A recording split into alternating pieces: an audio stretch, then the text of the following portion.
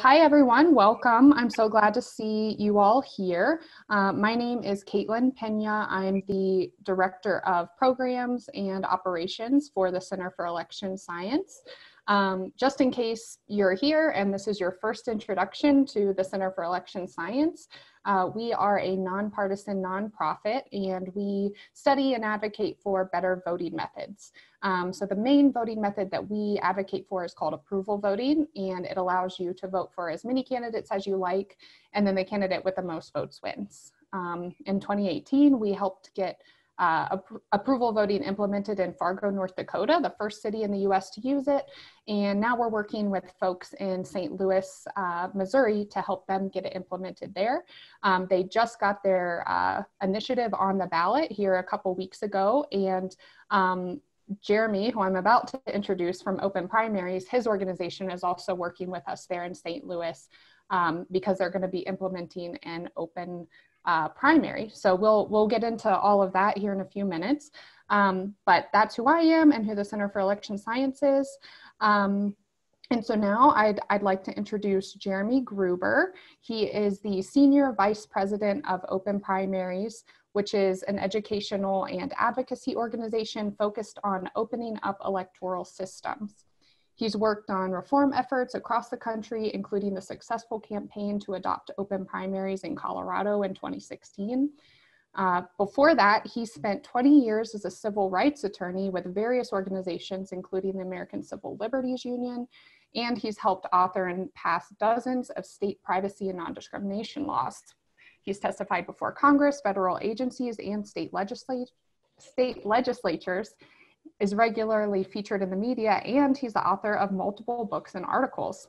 So I'm super excited that we have Jeremy here with us to share his expertise and help us understand what his organization, Open Primaries, does and why they think this is an important reform. So Jeremy, thank you so much for being here. Thanks, Caitlin. Hi, everybody. All right. Before I get into it, I want to give you all on here listening a quick overview of how this will go. So I'll interview Jeremy I have some questions of my own, and then we'll turn it over to you guys for a Q&A portion.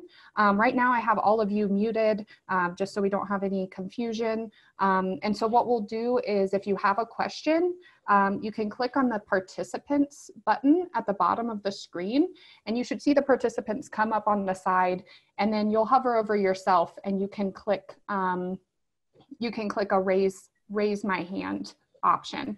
And so when we get to that Q&A portion, you can do that, raise my hand, and I'll unmute you once it's your turn. If you don't feel comfortable doing that, you're welcome to also just write your questions in the chat. But without further ado, we'll go ahead and get this kicked off. So Jeremy, I'm so glad that you're here with us. Just to start things out, how are you doing right now? I know that everybody's kind of dealing with a lot in the midst of this pandemic. So I hope all's well on your end. We are well. We're in New York City, so that's a bit more challenging than maybe some folks have it, but we're doing fine. And I seem to be managing two teenage sons who haven't killed each other yet, so I count that as a big win. Yeah, that's a huge win. I'm lucky enough to just be stuck with my husband and my dog. I don't have to deal with kids and all of the shenanigans that they can cause when you're stuck inside for a long time. So I feel pretty fortunate too. Yeah, so just to start off then, so the mission of Open Primaries, you say, is to open up electoral systems. So can you give everybody an idea of what that means if they're new to hearing about your organization? What does your work look like? What are the reforms you're working on? Sure. So the work at Open Primaries is really in response to a fundamental problem in our electoral system, and that is the issue of closed primaries. Why that's a problem. So 100 years ago, primaries were created actually as an important reform, and they were for many years an important reform. They took the selection of candidates that would go on to the general election out of the hands of the special interests and the party leaders and put it in the hands of voters. And at the time, those were voters of the two major parties because most voters were members of the two major parties. So the system worked actually pretty well for quite a number of years. the reason why that system has broken down and why our organization was created is because we're seeing a fundamental realignment of political affiliation in this country. Whereas 20 years ago, most people were members of one of the two major parties. Today, that's just simply not the case. In most states, independent voters are anywhere between 20 and 55% of registered voters today. And that number is only increasing. In just a few short years, it's been predicted that independent voters, meaning voters who are not members of a party, will be the second largest group of voters in most states and the largest group of voters in a handful. They're already the largest group of voters in Alaska. They'll be the largest group of voters in Oregon in less than a year.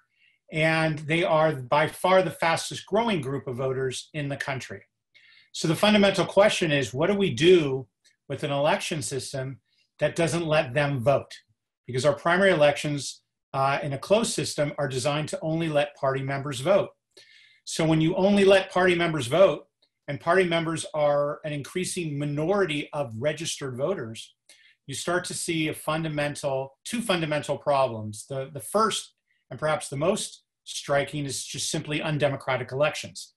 Voters who can't participate in publicly funded elections, and primaries are publicly funded elections. And secondly, when you have a system where only a handful of the hyperpartisans are voting in often the most important elections, the primaries, you create a political culture where the politicians know that in order to be elected and stay in office, they only have to listen to those voters. They only have to be responsive to those voters. So you see a fundamental breakdown in the political culture and in the responsiveness of politicians to represent their whole district rather than just a handful of voters.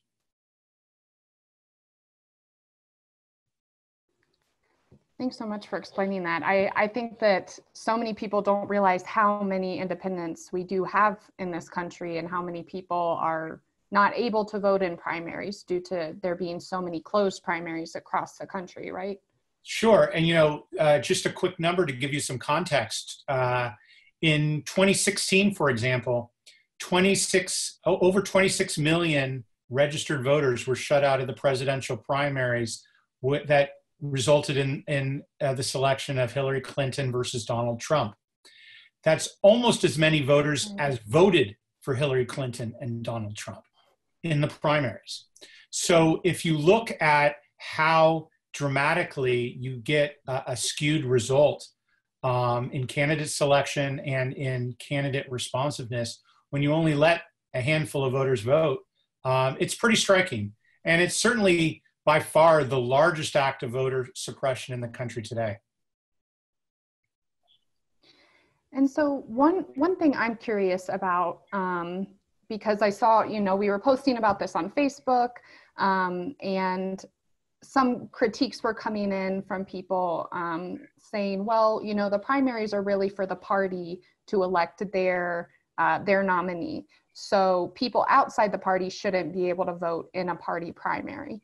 I'm sure you guys get that question a lot, or that, that concern. What's your thoughts there? Well, a few thoughts. I think fundamentally, it's just a bait and switch. And the reason why is because primaries are publicly funded. Fundamentally, I think that is the one aspect that the parties have never been able to overcome in their arguments. These are publicly funded elections. And if you imagine a voter and their experience going into a primary election versus a general election, it's identical. You walk into the same public building, you use the same voting machines, same poll workers. It's all administered by the county election boards and the Secretary of State and funded by the taxpayers. The experience to the voter is the same. The only difference we have right now is a situation where political parties, which are private entities, are allowed to be the gatekeepers of public elections in the primary and are simply actors in the general election. We feel, and I think it's increasingly becoming public support is increasingly building towards the idea that if these are going to be publicly funded elections, then we need to let all voters vote in them. It's really that simple. That's what democracy is about. And fundamentally, why are these the parties' elections in the first place if we're paying for them? These are the first rounds of elections, and primaries are increasingly critically important. And we can talk about why that is in a second, but they're increasingly critically important. They're not just where the candidates that go into the general election are decided upon. It's where the entire policy agenda is created. It's where a lot of the decisions are made in terms of what will become before voters in terms of the choices they have in November. And finally, it's often the election that matters in terms of voter competition. And maybe we can talk about that because voter competition and primary competition is an important reason why primaries are so important today.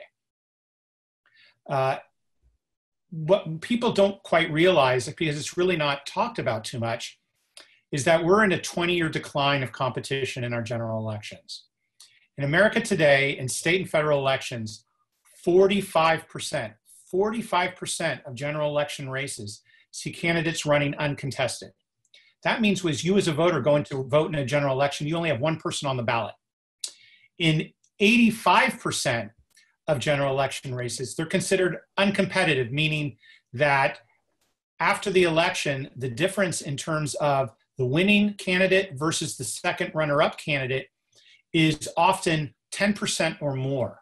So there really isn't much competition in American general elections today. Where is the real competition? It's in the primaries. That's really where the competition is. And so when you see voters shut out of those elections, of publicly funded elections, it's really having a dramatic effect on our country.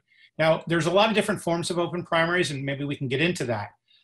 Fundamentally, we don't believe they're the party's primaries. We believe these are the people's primaries. And everybody should be able to vote. The state should, if the state is is funding it, the state should run it. And we believe everyone should participate. It's that simple. Yeah, I think the point that primaries are paid for by taxpayers. And if you are a taxpayer, but then you're not able to access an election just because you don't subscribe to one of the parties, that seems like fundamentally like discrimination in some way, right? Well, it is. And just imagine if this were reversed.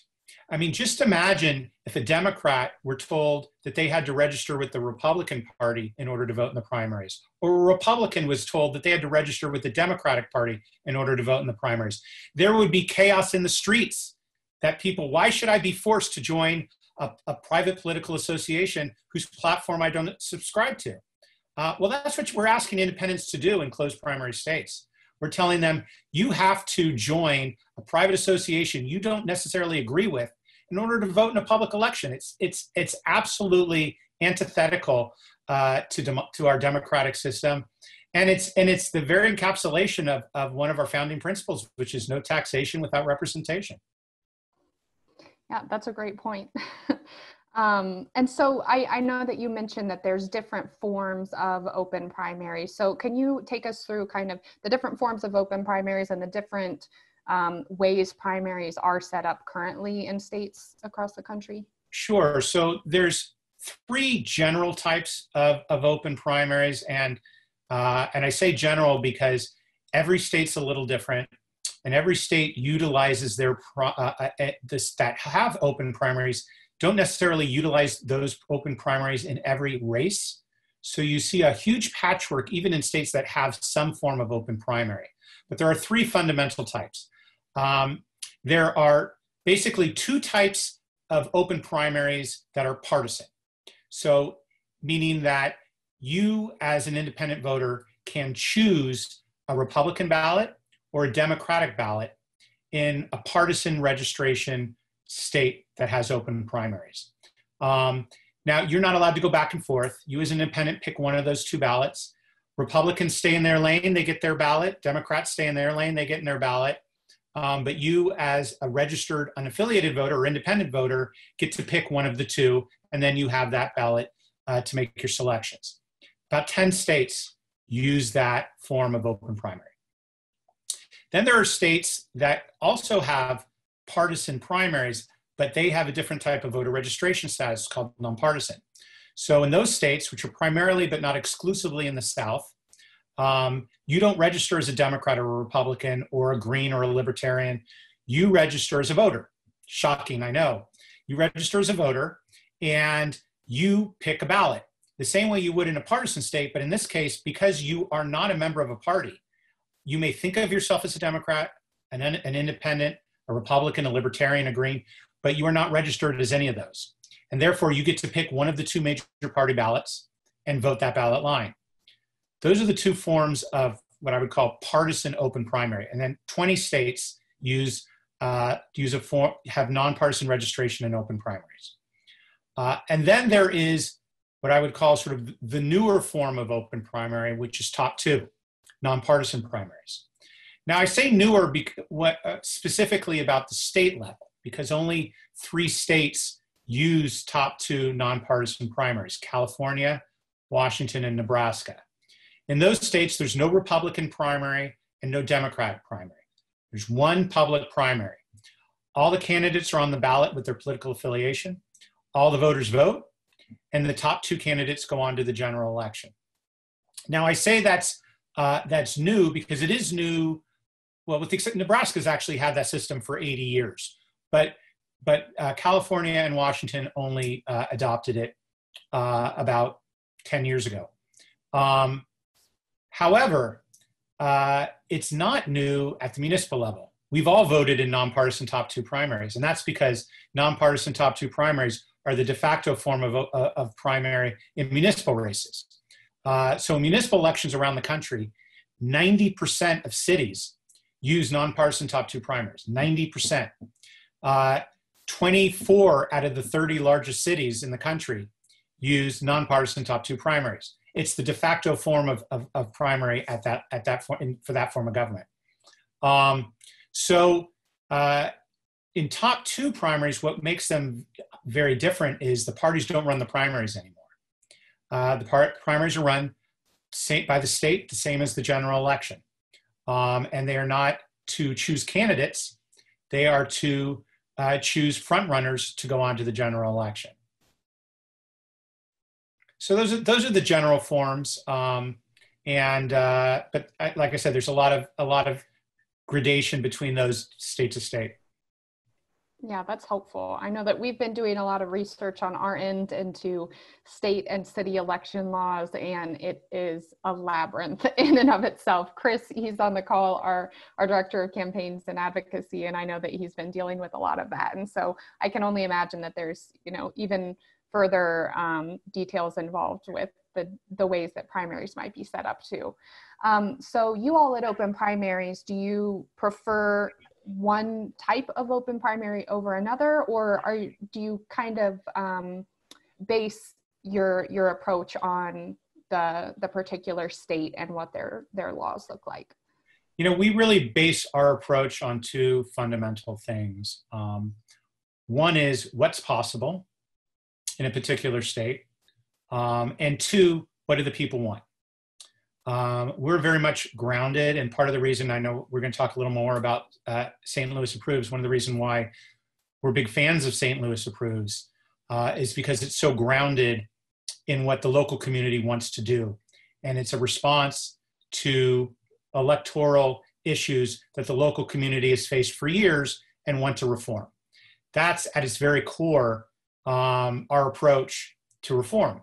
And so when we look at a state, we don't actually look at states and decide what we want to do in a state. We have people who come to us from different states saying, we want to do something in this state. This is what we want to do. How can you help us?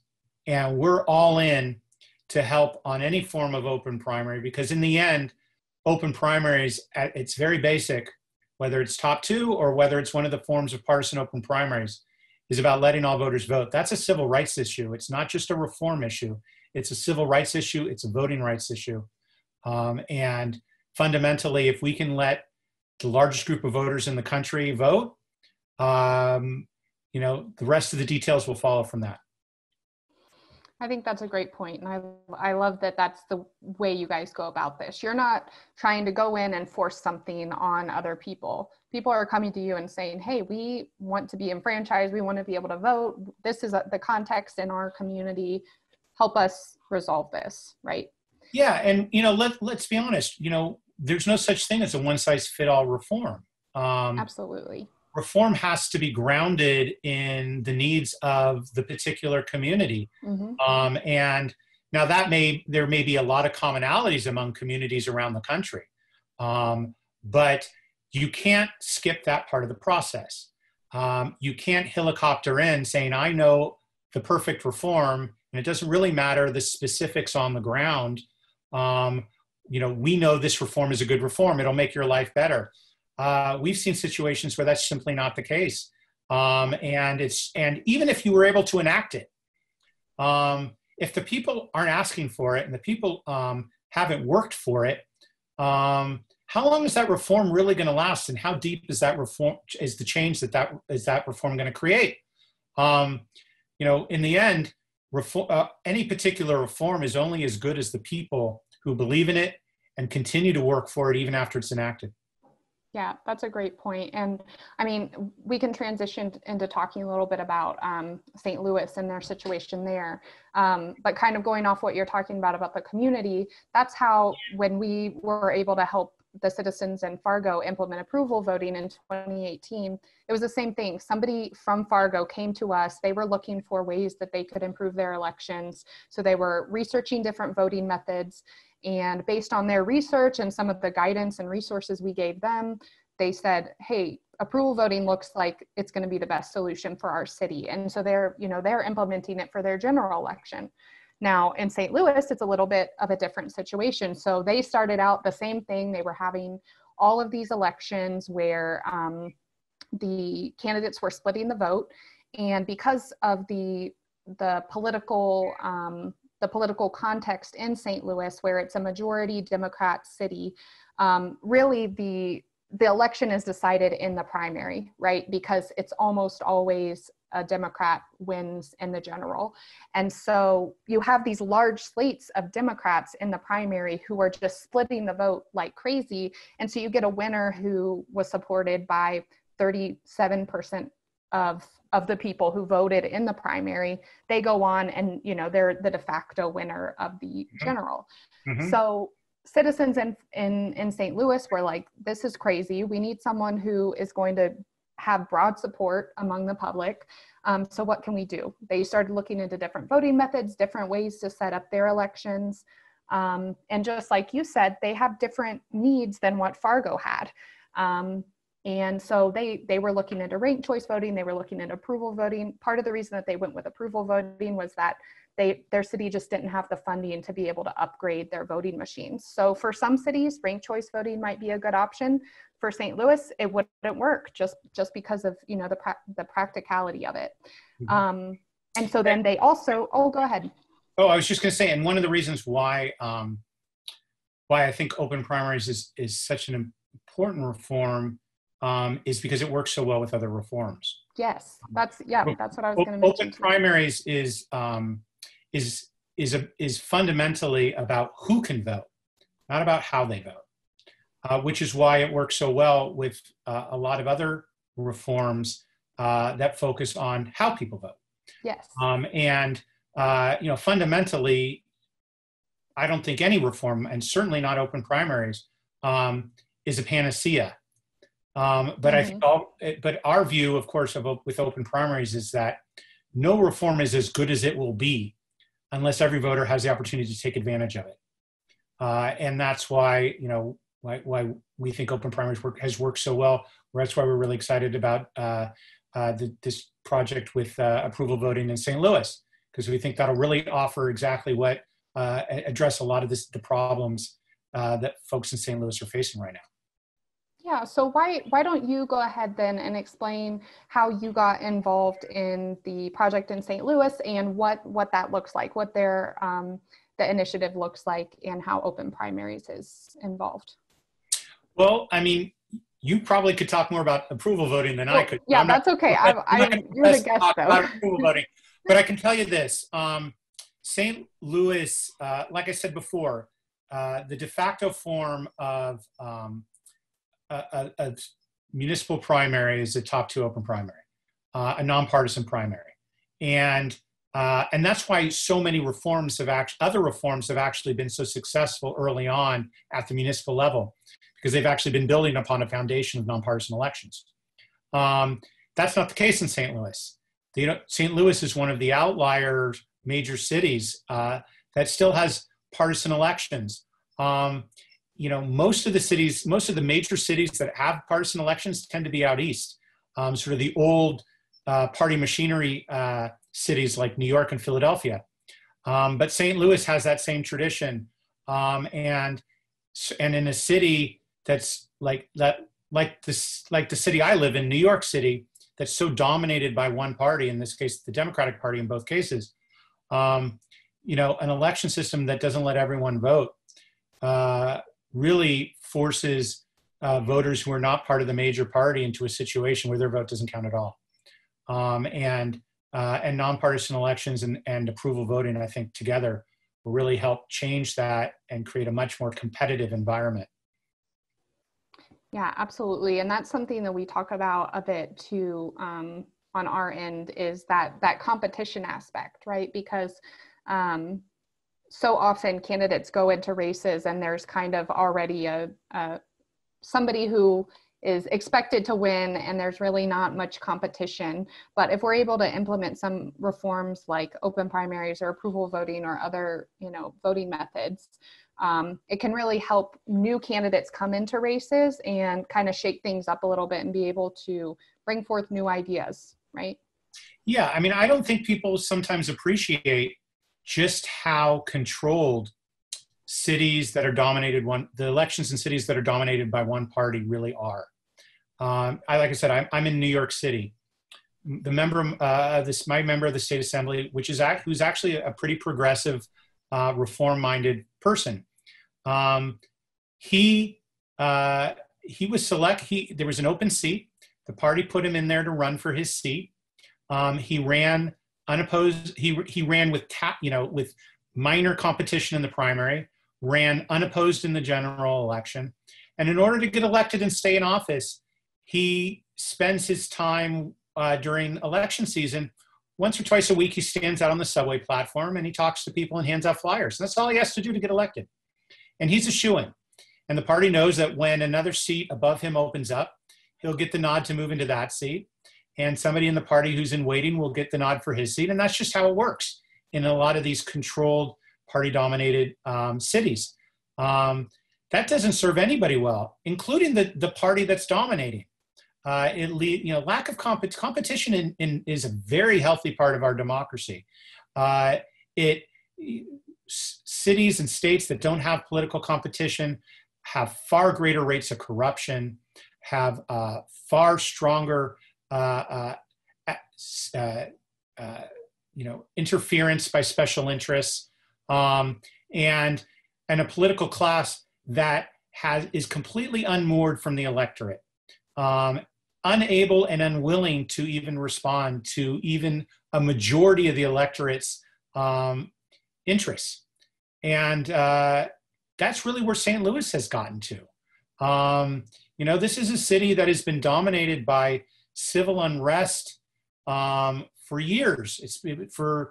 Ferguson is just outside the city limits. This is a city that's been dominated by a lot of unrest. There is a lot of disempowered people politically in the city of St. Louis. And there's a lot of desire among the people of St. Louis to retake the political power away from the parties and special interests and entities that are controlling it at their expense. Yeah, absolutely. And I know that one of the leaders that STL approves, his name is Rasheen Aldridge. He's now just got elected as a state rep. But he's mentioned that as well. There's such high rates of poverty, high rates of gun violence, and they just keep seeing this happening year after year after year, no matter who's elected, no matter who gets that seat. And so they really need something to help shake that up and get new ideas and new leaders and people who are supported by, a broad coalition among the public, right? To be able to push through real reforms rather than just kind of seeing the same cycles occur over and over again. Absolutely. Absolutely. Yeah. So with Open Primaries, I know that you guys are working in several states across the country, and then you're also part of the effort in St. Louis. What are some of the various challenges that you are coming across in advancing this reform? Well, I think there's probably one fundamental challenge. We like to say at Open Primaries, we're the one reform that unites the political parties. The one reform. Unfortunately, it's in opposition, but we know we're on the right track when both parties, at least the insiders of both parties. Increasingly, it's actually not the party faithful, but it's the insiders of both parties that oppose opening the system up. When you're elected in a system and you benefit from that system, it's very hard to expect that class of people to change the system. But increasingly, Americans are starting to become so disgusted with politics as usual, and also so cognizant of the rise of independent voters. Like I said, independent voters used to be a small minority of voters. It was easy to ignore them. You may not even know anybody who is an independent voter. Today, they're the largest group of voters in the country. When you have a political system that's oriented against the largest group of voters in the country, you're going to start to see cracks all over the place. And we're seeing those cracks. And you're going to now know people who are independent voters, your friends, your family, people you work with. So it's a lot harder. It's a lot harder, and it's become increasingly harder for the political insiders to sort of escape some of these truths. And so you're starting to see, a lot more actually attacks on the open primary issue when they used to just really ignore it. But that just means we're on the right track. And, fundamentally changing the system, as I know at CES, is a long-term strategy. It doesn't come easy. You count your victories when you have them, and you're building towards something long-term. We have had some significant successes, like in Colorado.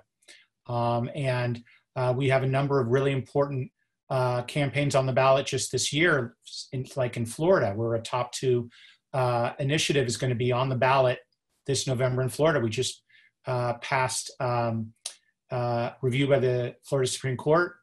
We will be on the ballot. It's called All Voters Vote, Measure 3, and it'll be on the ballot in Florida, one of the largest states and most important states politically in the country. So we're making some headway. Yeah, that's awesome. Super exciting.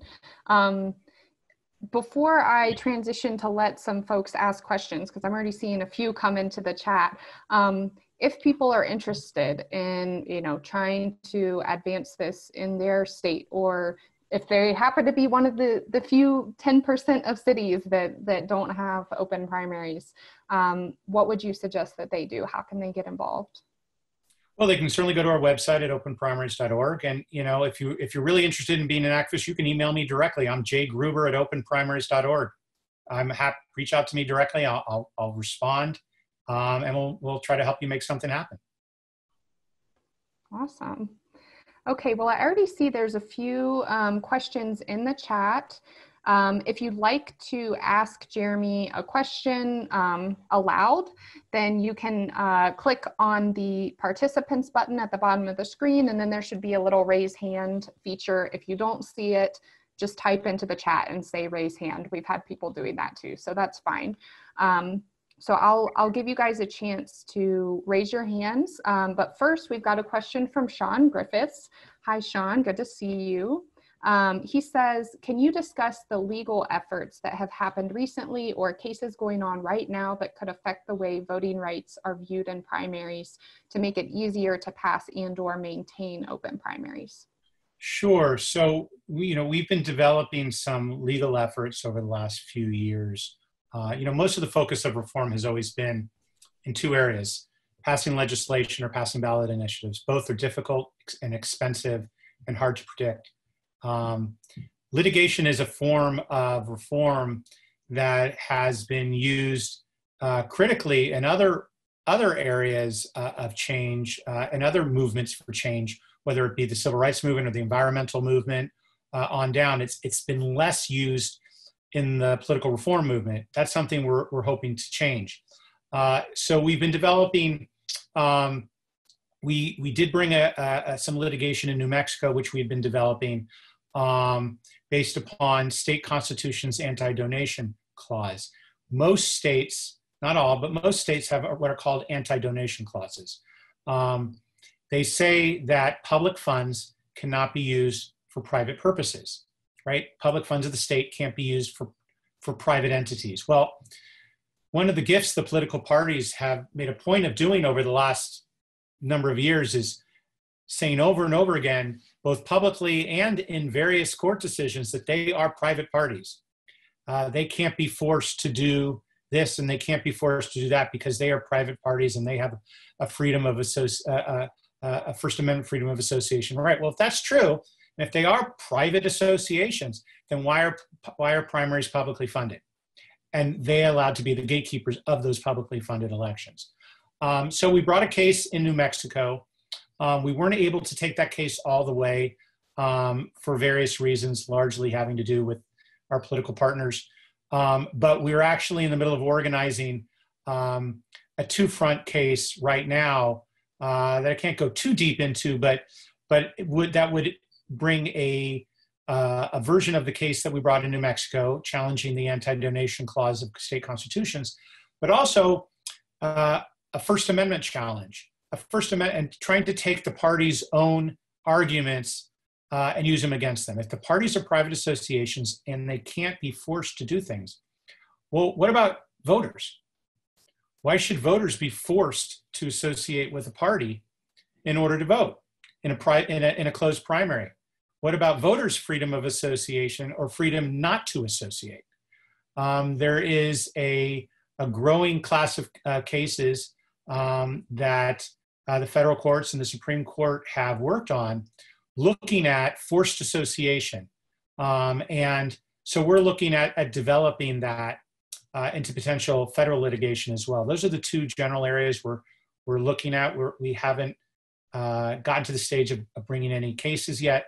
But we do certainly think that litigation is an important front, certainly at this particular political time when we're in the middle of a pandemic, when ballot initiatives and working with legislatures is going to become incredibly difficult. Litigation can and should be a more frequently used weapon in our arsenal, and we're trying to do just that. Super interesting. It sounds like you've got a lot of inroads there, potentially.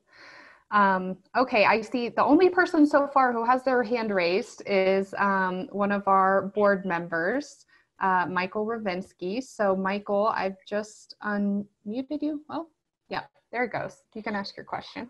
Hi, can you hear me? Yep, we hear you. Great. Thank you, Jeremy, for this is all really informative. I have a question about one solution that you didn't mention is potentially, is it possible to not publicly fund primaries? Mm-hmm. If it were possible to just say that there is a general election and that is the only election and that's funded by taxpayers, and if individuals choose to associate in private and choose someone to say that we're part of a political party and this is who we support, that's a private affair. Is that a potential solution that you think would be good? And are there, if so, would there be any impediments to that? I would not be particularly favorably inclined for two general reasons.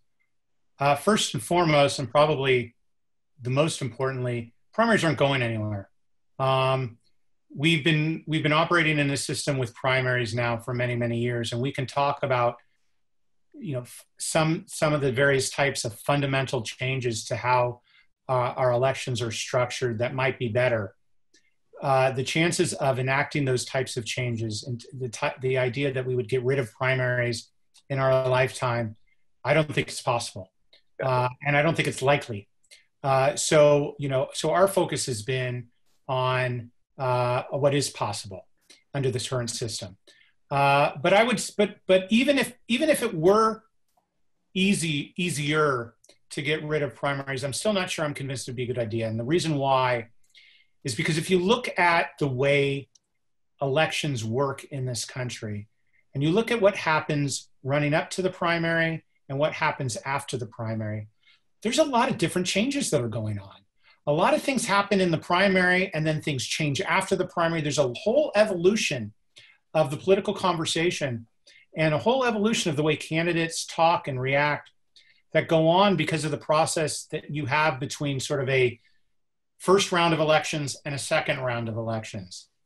And I'm not convinced that that taking away that first round of elections, taking away that sort of evolutionary prospect where voters get to work towards winnowing the field and then get to work towards a final election, that all the choices and that come to voters and on all the options and evolutions that go through the electoral process over the course of that two-election process, whether getting rid of the first one is actually in the voters' best interests, and whether they might lose out on a lot of the changes and different ways of thinking that evolve over time between a winnowing election and a general election.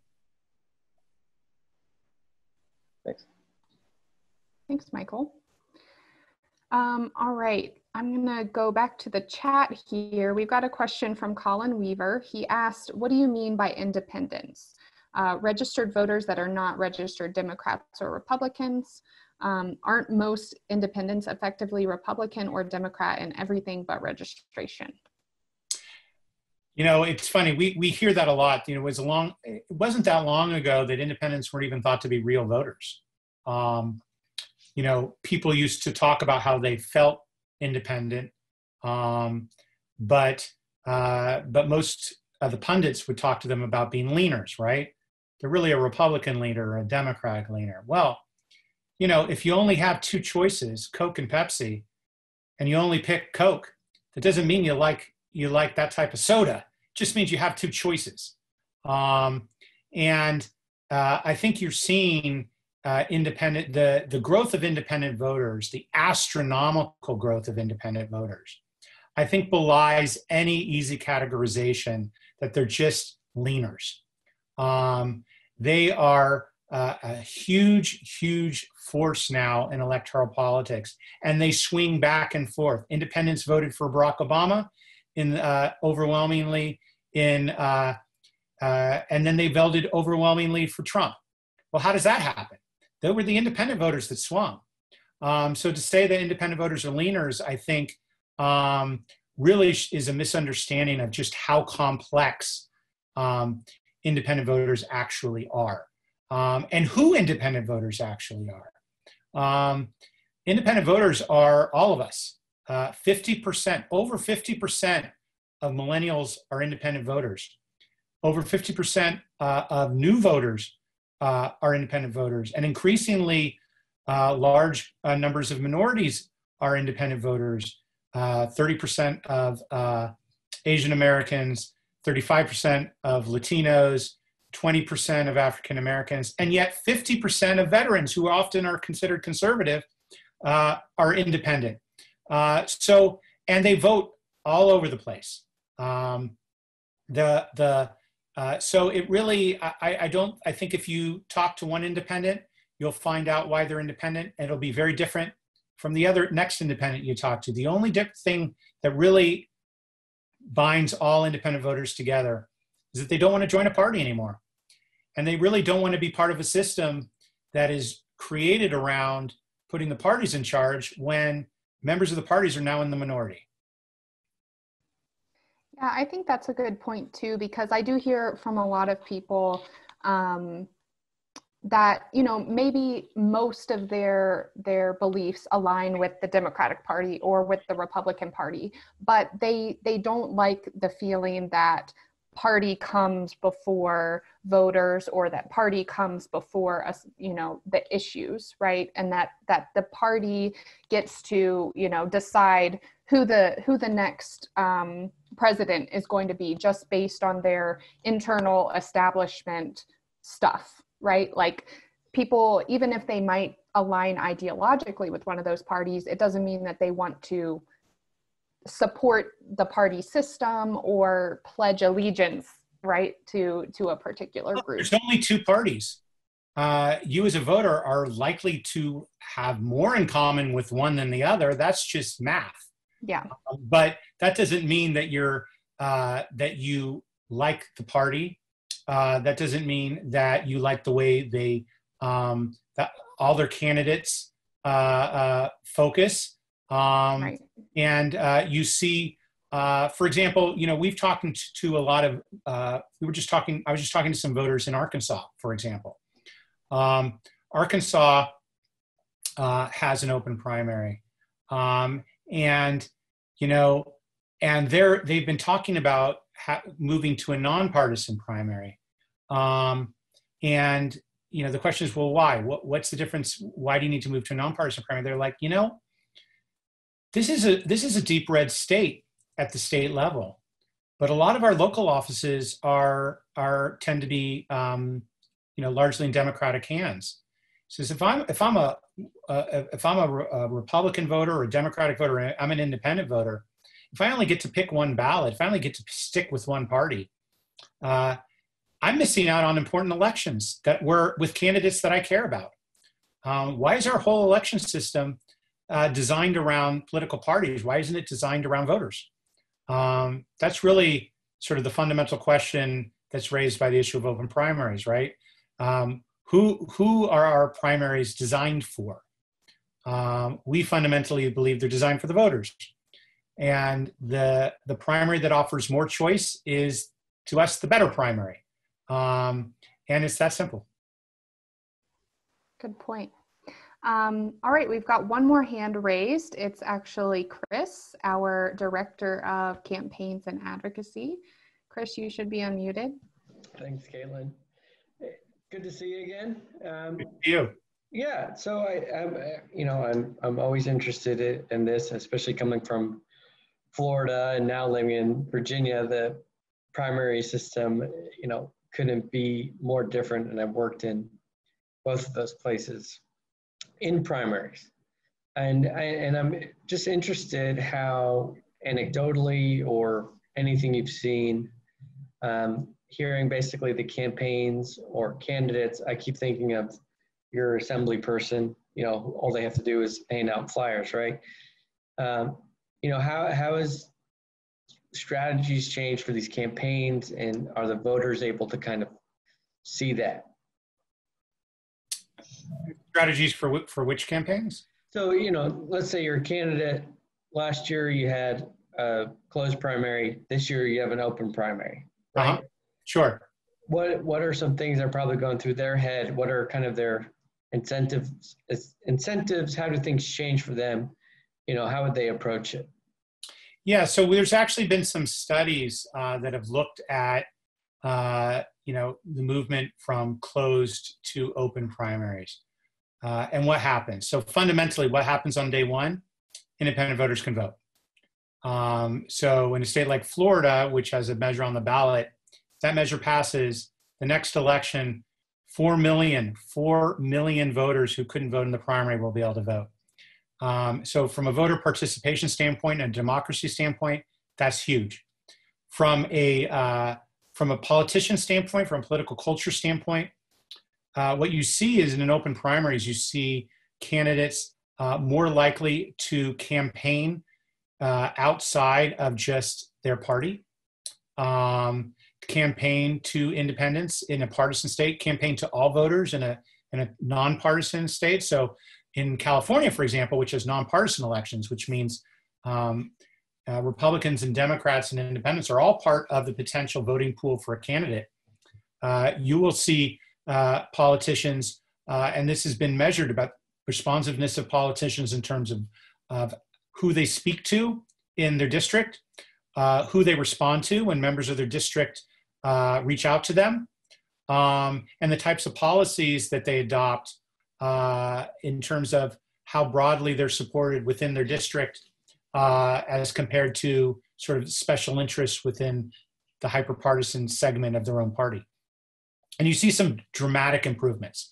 In fact, we're going to be actually holding our own webinar in a few weeks with a couple of academics from USC and from Stanford University. We're going to talk about their studies on just how more responsive a political system you can find. When all voters can vote, politicians actually have to listen to them because they know they need their vote in order to be elected and stay in office. It's that simple and that complex at the same time. Thanks for a good question, Chris. All right, we've got another question here from Colin. If anybody else has questions, feel free to raise your hand or stick them in the chat. I know we are almost to the top of the hour, so we might start wrapping up here in a minute. But Colin asks, since this is a joint CES and Open Primaries call, to what extent does approval voting mitigate the problems of closed primaries? Wouldn't third-party candidates be much better suited to run in the general, providing more options for all voters? So I'm not sure if I personally have the best answer for this. I'm not the voting methods expert. If our executive director, Aaron, were on the call, I would probably defer to him. I think that in general, though, approval voting, if you're stuck with closed primaries, approval voting would definitely help mitigate that if you were using approval voting in those primaries. And then if you're using them in the general, because like you said, Colin, voters would be able to support the Democratic candidate that they like or the Republican candidate that they like, and then they could also support that third party candidate who they love the best, but they're afraid that that candidate can't win, right? And so they don't want to let their least favorite candidate win by just voting for that third party candidate. But I think that I can let Jeremy talk a little bit maybe too about the primary portion. The problem there is, just like Jeremy was saying, is that even if you're using approval voting in those closed primaries, which I think would definitely help with a lot of the political polarization aspect, you're still leaving out a lot of people who can't participate at all in that closed primary without, first giving allegiance to a particular political party. And Jeremy kind of outlined earlier the way that the primary election kind of sets the stage for what issues are going to be important during the rest of the election. And so if you don't have a say at all in that first part, then you've lost out, right, Jeremy? Or I think you said it exactly right. There's no conflict between different reforms can push towards similar aims, right? I think most electoral reforms are focused on creating a fair and more responsive electoral system. I think it's fair to say that is a theme across a lot of different reforms. And certainly no reform, I believe, including open primaries, can do that on its own. And we need, a fundamental restructuring of our electoral system. But like I said at the beginning, that really starts with letting all voters vote. And that's, at least for us, it does. And I think it'll, in a city like St. Louis, the combination of nonpartisan open primaries and approval voting are sort of the 1-2 punch that the city needs to really get back on track. Yep, I absolutely agree. Well, so far I'm not seeing any other questions. Oh, Brian Shank, yay, we've got another one with their hand up. All right, Brian, I'm gonna unmute you. So, all right, thanks. My question is, sometimes these types of, I guess, 2-round systems or top 2 systems, use what I would call a contingent runoff, and some use an obligatory runoff or top two runoff. And I actually, now I think about it, I didn't do the research. I don't know if the system being proposed in St. Louis is an obligatory one or a contingent one, but I wanted to ask you which you like better, and if it was okay to use the contingent version. I believe that Louisiana uses the contingent version. But the other question kind of related to that was Louisiana also does a top two runoff in early December, which I kind of like, and I wonder what your feelings were about those ideas. Yeah, look, I think Louisiana oftentimes gets sort of described as a top two system. I don't really consider it a top two system. I think you're absolutely right. It's a runoff. It's not really quite the same. And in a top two system, like has been used in Nebraska for state legislature and California and Washington for all races, you have two candidates on, you have all the candidates on the ballot, and the top two move to the general election. There is no later runoff. There are two elections and that's it. So I think it does differ from Louisiana. I don't think you see the same type of, look, Louisiana is an open system, and I certainly think that's important in terms of sort of the overall structural changes that the Louisiana system has wrought compared to some of these more dramatic nonpartisan systems in other states. I don't think it's quite at the same level. It hasn't created the same level of sort of political disruption that has sort of fundamentally reshuffled the balance between voters and the political class. All right, thanks.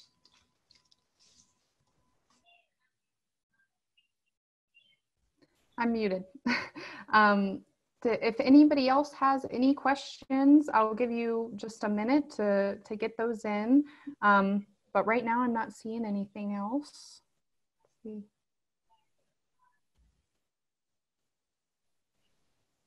No raised hands. All right. Well, if anybody does have, think of any other questions that you might have for Jeremy, or you want to get involved, definitely send him an email. His email address is jgruber@openprimaries.org. And I thank you so much for taking the time to be here, Jeremy. It was super interesting and enlightening to hear everything you had to say. And thank you so much to everybody who's attended. Your questions have been great. Let us know if there's anything else we can answer for you via email. My email is Caitlin. I'll type it in the chat here. Caitlin@electionscience.org. We've really been enjoying being able to do these virtual meetings over the past few weeks since the pandemic has hit. And we always appreciate contributions from our donors and our supporters to help us keep educating people about not just approval voting, but other reforms like open primaries and other ways that people can get engaged and strengthen their democracy. Oh. It looks like David has his hand raised, so maybe we'll let him answer or ask his question real quick. All right, David.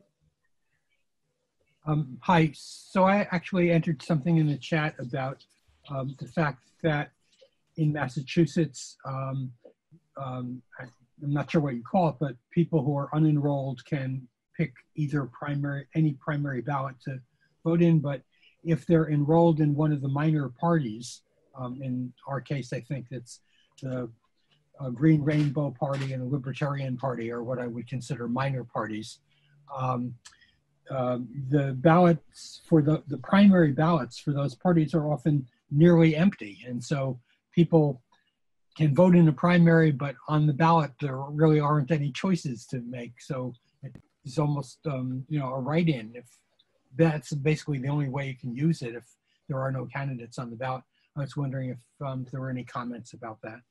Yeah, no, I think that's a problem. You know, that's one of the limitations of a partisan open primary. Well, that's quite frankly, it's not a limitation of partisan open primary. I should correct myself. That's the limitation of a partisan primary, period. In a partisan primary, when you have the two major parties running the primary, third parties can't participate. And even in an open primary state like Massachusetts, they still can't participate. And that's fundamentally because the major parties have asserted the First Amendment right of association. They say, look, all right, we understand we don't want them to vote, but we understand that unaffiliated voters don't necessarily affect our freedom of association. They're not members of a different association. But they assert the third party members are, right? They're members of a different party. And the idea of members of a third party voting in, quote, their primary, they find anathema.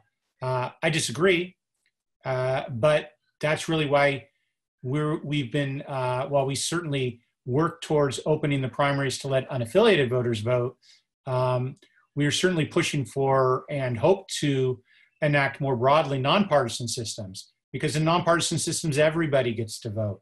Third party, independent, major party, it doesn't matter.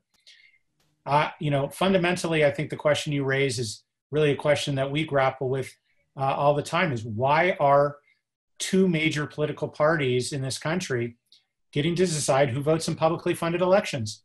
It's crazy. And it shouldn't be that way. Our electoral system is not working for the voters. It's fundamentally working for the parties and the special interests that support them. And so I'm absolutely with you. If Massachusetts wanted to move towards a more of a nonpartisan system, we'd be the first ones to jump and say, how can we help? All right. I think we did have one more question from Brian Shank. So I'll let him ask that and then we'll wrap up. Let people get to their dinners. Okay, you can go ahead, Brian. I never really liked very much the idea of narrowing down our choices to only 2 for the general election day. And so I was wondering what you thought about some of the other systems. I've heard of a proposal where they wanted to narrow it down to 4 and to use instant runoff voting or ranked choice voting for the final round. I like the idea of using, of course, approval voting for that final round, but I thought maybe you could narrow it down to 4 or 5. But it does seem that you've voiced this idea that it's beneficial for the voters to have 2 rounds and have a winnowing round. Mm-hmm. And what do you think about maybe a top 4 or top 5 system? We're actually supporting a top 4 ballot initiative in Alaska right now for top 4 with ranked choice voting. There's some court challenges, but that will hopefully be on the ballot in November, and we're supporting it. We support all forms of open primaries. I think one of the problems, and this kind of gets back to what we talked about earlier, is making sure that the system works for the particular community. Our elections, like we talked about before, are highly uncompetitive. So the idea of picking top 4 might work in a state with very competitive primary elections. It wouldn't work at all in a state that has highly uncompetitive elections. So, for example, we looked at there was a proposal for top 4 in North Dakota, and we looked at primary elections over several sessions, and we found an interesting thing. There had never been more than 1 or 2 elections per election season, going back several election seasons, where more than 4 candidates were on the primary ballot. So what happens when you enact something like top 4 in a state that doesn't have competitive primaries? You've basically gotten rid of the primary altogether. So you'd be, in those types of situations, you'd be ostensibly going to the voters saying, we want to reform the system. And then your reform essentially takes away one of the elections by making the primary moot. So we're big supporters of all forms of open primaries, top 4, top whatever. But it has to work within the particular state and within the particular political realities and competitive realities of whatever state it's considered for. But if it works, like in Alaska, we don't only support it, we work for it. Well, thank you so much again, Jeremy, for your thoughtful answers to everyone's questions and for being here to help us understand what Open Primaries does and the different efforts you have going on around the country. I put in the chat if anybody would like to support our work at the Center for Election Science, you can donate at electionscience.org/donate. And Jeremy, you guys are at openprimaries.org, correct? Right, that's it. Yeah. Awesome. Well, thank you again for being here. Thanks to everybody for participating, and hopefully we'll see you on the next call. Thank you. Thanks, everybody.